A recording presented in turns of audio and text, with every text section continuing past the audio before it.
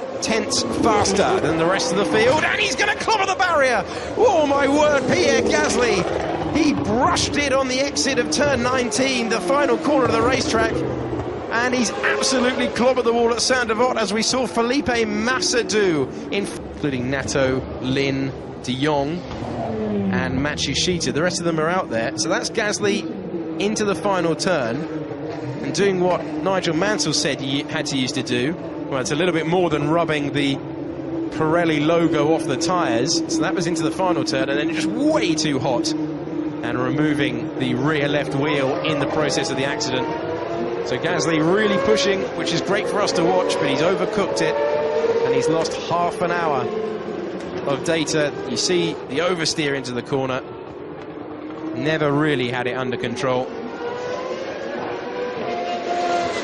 And Prima discussing what to do next, because the GP2